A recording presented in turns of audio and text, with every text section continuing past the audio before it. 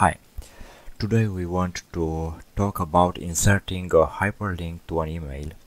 So let's look here. We have an invitation with some text, we have a form contact here, and we have an email, johndoe@email.com, and we want to insert here a hyperlink to this person.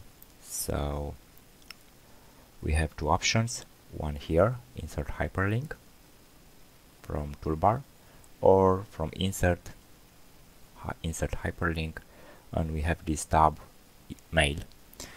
So this text is from here, and we have here a recipient.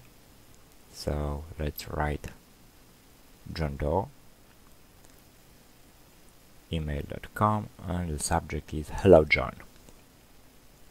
Okay, so it's very easy. Now if we press Control and click, we have this little hand here, black hand in this case, and we have the email to John Doe, and the subject is hello John, and we can write the email.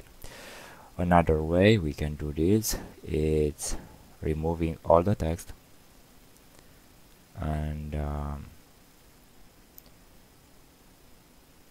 let's go directly from hyperlink option, insert hyperlink to email, and the same thing will be John Doe and the subject hello John, but the text will write only now. So here the text, we write something else. We make an invitation to write us an email, send me an email, and if we press Control and click, it's the same thing. The person is going to an email soft on our computer in order to send the email. So it's the same thing.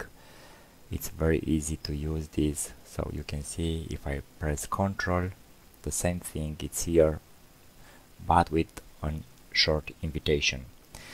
So it's very easy to use this, and as in the previous video, it's very easy to remove hyperlink and edit hyperlink. Thanks for watching, and please subscribe for more video every week. Thank you.